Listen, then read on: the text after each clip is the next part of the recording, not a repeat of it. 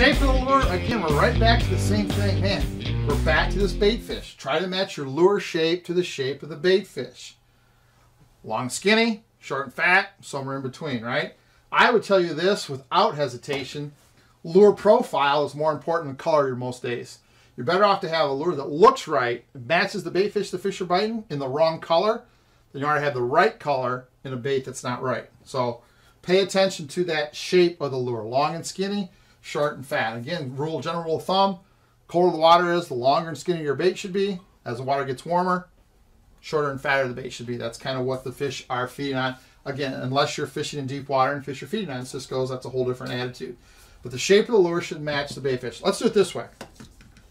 Let's say you're sitting here at this seminar and we're going to have dinner. And I tell you we're going to have filet mignon and hot dogs. Okay? So we'll take a little break.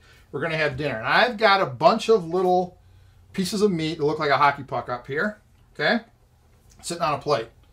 And then another plate, I've got these 6-inch long tubes of meat.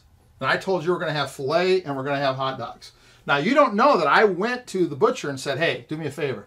Chop up that filet, stick it in casing, make it like a hot dog, and take all that hot dog crap, chop it all up, and make it look like a filet.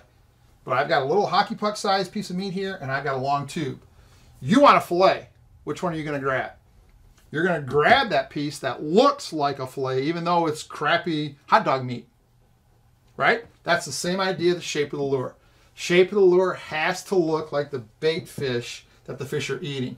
You can't stick a 2-inch bait in there and expect to get bit when the fish are eating 7-inch long skinny bait fish. Conversely, you can't take a 7-inch long skinny bait, stick it in the water when they're feeding on 3-inch shad. Okay, so pay attention to what the fish are eating, what they should be eating. Lure profile is much, much more important every day than color.